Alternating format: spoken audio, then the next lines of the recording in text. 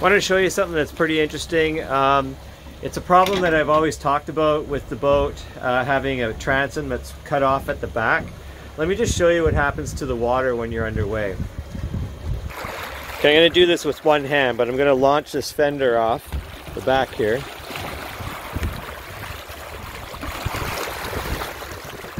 You can see how it automatically just wants to get pulled under the boat.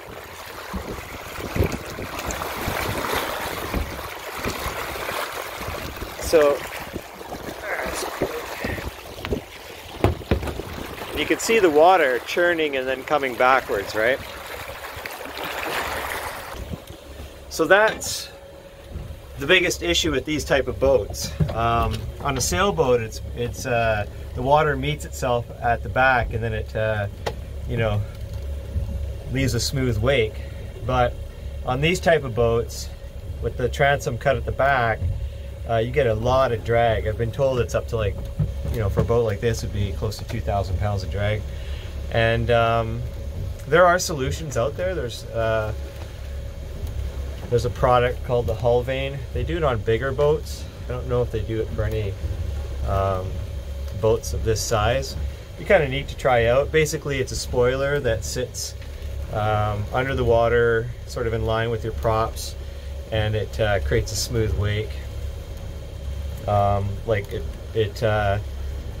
you know, reduces the turbulence coming off the props and the wash and all that. So that would be a good solution for something like this. And it doesn't matter whether your boat's electric, gas, or diesel. This is the hull type, and this is what I keep talking about, is that the hull type means everything. It just simply does. So there you go. Just wanted to show you guys what happens at the back of the boat. It doesn't impact my enjoyment out in the water, but you know, there are people that want to do conversions and they want the most efficient everything, right? So if you're one of those people that wants the most efficient everything, you know, you've got to look obviously at your hull type and break down everything mathematically, whether you're going AC, DC, lithiums, whatever. But yeah, there you go.